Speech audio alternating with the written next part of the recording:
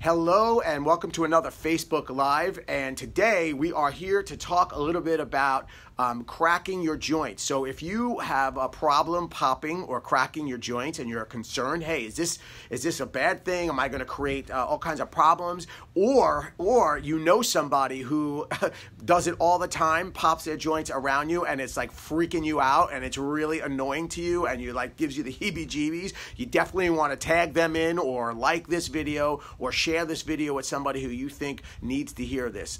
This is a question that I get in practice almost every single day, so I thought I'd address it.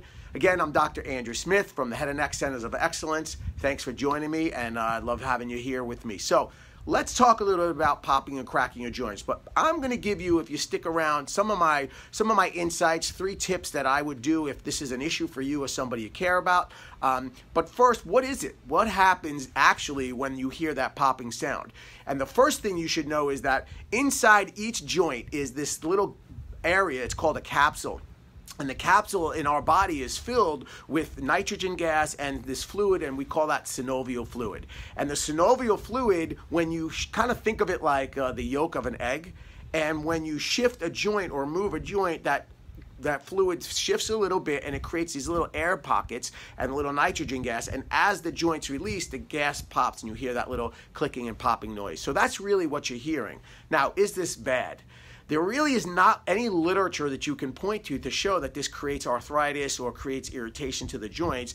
However, there's a couple of things you must keep in mind. So the first thing you want to think about is when you move a joint, if it's moved in the normal ranges that joint's supposed to move in, and you hear that gas come out as the joint moves out of the capsule, it's not necessarily a bad thing. For example, if you move left to right with your neck, or left to right with your neck, this is considered generally a normal range for that joint. If you hear clicking or popping or the gas expansion come out of that, it's not typically a bad thing. However, if you see somebody or you have this constant urge to kind of like twist your spine or your back or your knuckles in these really weird ways, that could cause a potential problem because you're taking the joint outside of its normal range, irritating discs and nerves and ligaments and tendons.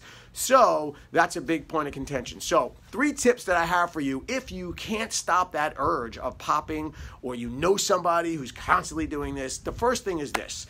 You want to make sure you move the joint in the range of motion it's supposed to go in. So no weird bending, twisting to create a noise. Oh, I just want to kind of make these weird movements. No. It definitely is going to help your body defend itself, create a reaction. You could cause potential problems. So that's the first thing.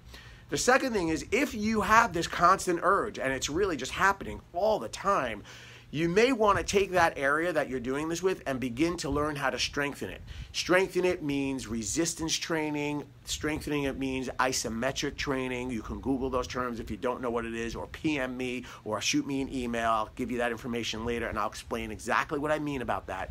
But you really want to work on that joint a little bit to actually strengthen it so you don't have that urge to pop it.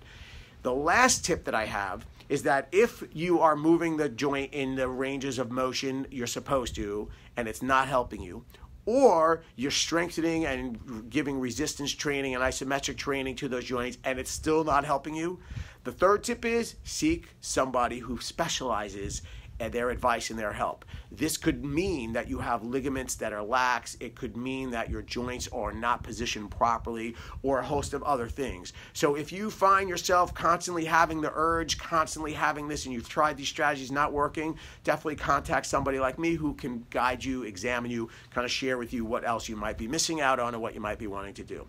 So those are my tips about popping and cracking your joints. Not necessarily unsafe, but you need to make sure you are keeping in line with the right ranges of motion.